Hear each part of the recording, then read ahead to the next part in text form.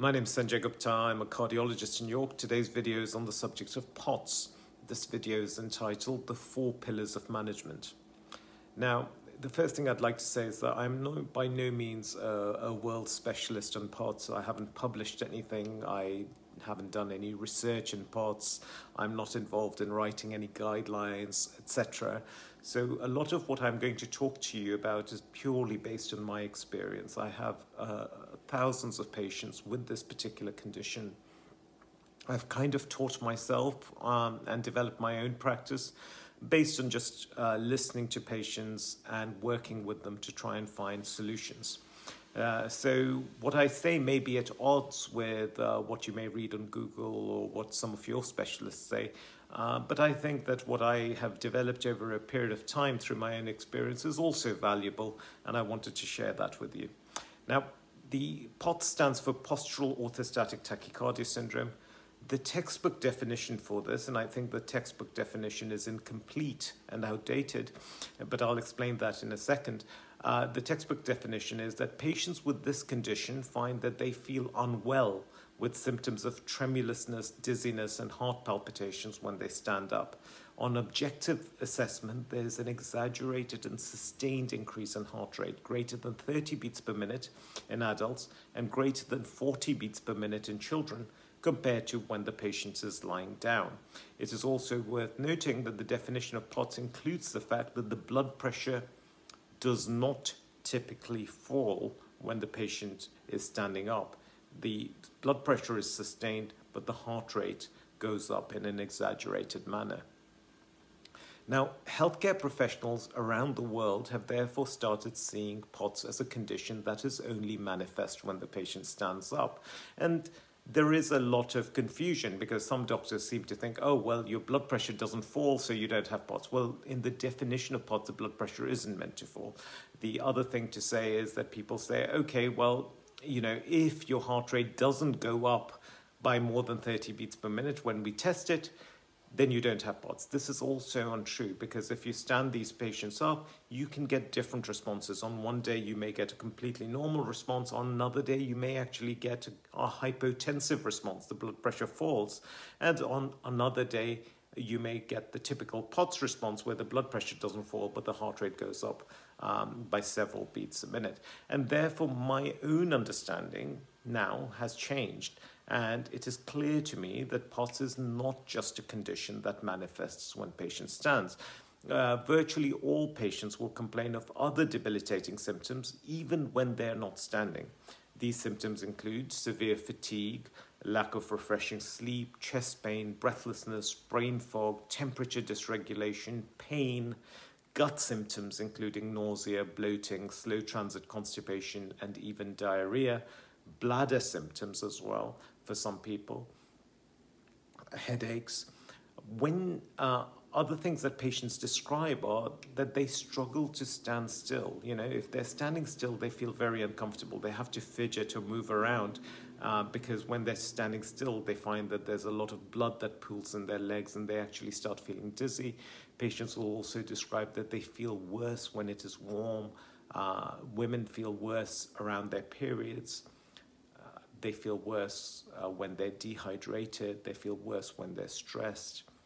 And they feel worse if they have a big carb-rich meal. In this sense, the term POTS, therefore, is too restrictive to capture all patients who suffer from the symptoms of POTS, as the symptoms can vary from day to day, and not all patients with this condition will consistently have the obligatory exaggerated rise in heart rate to confirm the diagnosis. And this is why I think the term POTS does patients a disservice because it implies that it's only a condition of standing up. And therefore, to the less experienced doctor, if you don't hit that kind of 30 beats per minute, then that's not POTS. And if you have all these other symptoms, then those are other conditions, right? So these patients, unfortunately, then go to the gut doctor and the doctor says, oh, you've got IBS. And then they go to the headache doctor and the headache doctor says, oh, you've got migraine. And then you go to the pain doctor and they say, oh, you have fibromyalgia. So they accrue a lot of different diagnoses. But I believe these are all one condition. okay, which is manifesting in different organ systems with different symptoms. I therefore believe that a better term for this condition is a dysautonomia, which basically means a disequilibrium between the flight and fight responses of the body and the rest and digest responses of the body. So patients with this condition will complain of always being in flight and fight mode and almost never in rest and digest mode. In a simplistic sense, if you ask them, they'll say, I always feel tired and wired. In a very simplistic sense, you could say they produce too much adrenaline. Anything that produces adrenaline causes an exaggerated response in these patients. And it's interesting because actually one of the things that a lot of patients will admit to is that they'll startle very easily. So if you go and sort of touch them from the back, they'll behave like, oh my God, I've been attacked, because they get this exaggerated increase in adrenaline. And so unfortunately what happens is, because they look okay, this is put down to anxiety because they're reacting in a hyper exaggerated manner. But it is not anxiety, it is not a mental overreaction, it is a biochemical overreaction due to adrenaline, due to sympathetic overdrive. And this is really important. The diagnosis of dysautonomia can easily be made by listening to the patient's history, and if they describe the symptoms above, and if they find that some of their symptoms are made worse when they're standing up, then a diagnosis of POTS/dysautonomia can be entertained, and this may then be confirmed by doing a tilt test. However, it is also, again, very important to realize that whilst a tilt test can help confirm the diagnosis, I do not believe that a negative tilt test reliably excludes the diagnosis. Symptoms vary from day to day. So if you do the tilt test first in the morning, you'll get a different response to if you do it late in the evening. If you do it around a patient's periods, you'll get a much more exaggerated response compared to when they're generally not in their periods. Also, medications can make a difference, etc. So just because a tilt test does not come back positive, it does not mean that the patient does not have this condition. And I've always taken the stance that you want to treat the patient. You don't want to treat a condition. You don't want to treat a test result. You want to treat the patient. And therefore, I base a lot of my diagnosis purely on what the patient tells me, and then recognizing patterns. This is exactly what my last patient told me, and when I treated them, they got better. So why not try the same with this patient? And that's really important, because unfortunately there may be a lot of patients who've been told that they don't have this condition on the basis of tilt test, which is actually a flawed test, and therefore they may still be searching for answers when it could all have been POTS/dysautonomia. Now, in terms of management, I'm going to share what I do when I have patients. And I think there are 4 pillars to the management of POTS, and all 4 should be undertaken simultaneously to hasten recovery. My own belief is that I don't believe in the kind of passive approach, take this, come back in 6 months, let's try something else after 6 months, etc. These patients have already lost a lot of their lives looking for answers, being passed from pillar to post, being treated like they're mad. And, you know, quality of life matters. And of course, you know, some of these patients are school children, they're going to college, and they're missing out on really, really important years of their lives because they just feel so awful. So I don't think there's any time to waste. And I tend to take a very active, aggressive approach to managing them. I've broadly divided management in 4 different sections. I'll tell you a little bit about each one. The first is lifestyle modification. It is important for patients to work on their lifestyle. So more hydration, more salt, 6 to 10 grams of salt a day. Electrolytes, a couple of sachets of electrolytes a day, a low-carb diet, a low-histamine diet, compression garments, keeping cool, recognizing symptoms of dizziness and trying to lie down wherever possible. I think also cold water baths are very good, because a lot of patients say that they feel so much worse in heat because it opens up their blood vessels. So cold water plunges can be quite helpful as well. Those are the kind of lifestyle modifications. I have to say, I found just lifestyle change to make an underwhelming, to have an underwhelming effect on well-being. So I would say it makes like a 5 to 10% improvements in symptoms. I've done a comprehensive video on lifestyle changes that can help symptoms. This can be accessed on my YouTube channel, which is York Cardiology. The second is medications. The aim of medications is twofold. The first is to reduce the standing heart rate. Medications that can help with this include beta blockers and another medication called ivabradine. Now, beta blockers are medications that cardiologists feel very comfortable with, so they tend to be the first one that is given. But actually, beta blockers are not as good as ivabradine. In general, beta blockers make you more tired. They completely blunt the adrenaline response. So a lot of people actually find that they go the other way. They feel more tired. They feel a bit more zombified. And beta blockers drop your blood pressure. And a lot of POTS patients run a low blood pressure anyway all the time. And therefore, ivabradine is much better because ivabradine doesn't lower the blood pressure and is much better suited to lowering the heart rate without any of the other negative adverse effects. There are some patient groups in whom beta blockers will be preferred, such as pregnant women or children. But generally, my first line medication is ivabradine.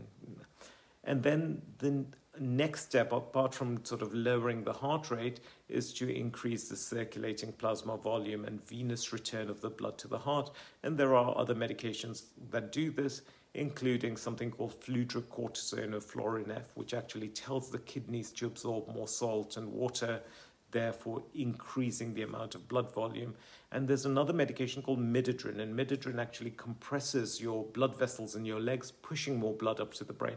It's a bit like compression stockings in a drug form. And I tend to use midodrine more than fludrocortisone, and in general it works well. A lot of people feel less dizzy. Certainly those people who tend to faint with POTS don't faint as much. There are other medications I use as well. One of them is something called mestinon pyridostigmine. This is a rest and digest enhancer. So the ivabradine, the beta blocker, are basically telling the heart rate, telling the sympathetic system, the flight and fight system, to calm down. But mestinon increases the rest and digest system. And a lot of people find that that makes them feel more rested, and it's very good to improve digestion, making the gut move as well. Another medication I've started using increasing is low-dose naltrexone. Low-dose naltrexone is a gentle anti-inflammatory and can be very helpful for fatigue and post-exertional malaise as well. So when I come across patients, I would give them ivabradine and I would say, try this. And then after 2 or 3 weeks of acclimatizing, add in some midodrine. And after another 2 to 3 weeks of acclimatization, add in the mestinon. And then after another 2 to 3 weeks, add in the low-dose naltrexone. Of course, patients are concerned about polypharmacy. They say, well, we don't like taking tablets. Now suddenly you're telling us to take 4 different tablets. And my response is that, the point is this, that the medications are there purely to improve quality of life, and the patient can measure their quality of life. So those medications that improve your quality of life, continue with, and those that are not making a difference, you can stop. But this is all about your subjective assessment of quality of life. Sorry. And if your quality of life improves, well, that's where we want to be.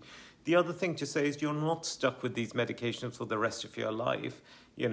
The medications are a bridge to get you to the destination, which is lifestyle modification, conditioning, etc. And once you get there, once you feel better with the medications, you could engage, you could get your social life back, you can get more conditioned, you could change your lifestyle, and then you can slowly wean off the medication. So you're not stuck with the medications for the rest of your life. Then physiotherapy. Physiotherapy is vital. It's patients with POTS become extremely deconditioned, which makes their symptoms a lot worse. And regular physiotherapy can be as effective as medications at improving symptoms and overall quality of life. The problem with physiotherapy is it's not easily accessible, so it's not like you can have someone training you every day, and you also need that right person, the person who understands this condition. And fortunately, I've linked up with a few patients who were physiotherapists who then developed this condition, and who are very empathic to the needs of fellow sufferers. So all my patients will get an appointment with a physiotherapist who has POTS themselves, and therefore can give them the right kind of exercises to do. And then the fourth thing, which I think is really, really important, is social or workplace-based adjustments and rehabilitation. You know, the thing with a condition like this, a chronic condition, is it strips patients of their identity. And what are we without our identity? So once you've made a diagnosis, I truly believe that the doctor should go out of their way to be that patient's advocate and help them reclaim that identity. So I would often liaise with employers and schools to facilitate adjustments such as flexible working, late starts for students, you know, letting their university know that this student may have worked really, really hard throughout the term despite the challenges that their health poses. But on the day of the exam, they may not necessarily perform very well because they may have brain fog or not be well enough to do it, and therefore a greater emphasis on coursework-based assessment rather than times exams can be helpful.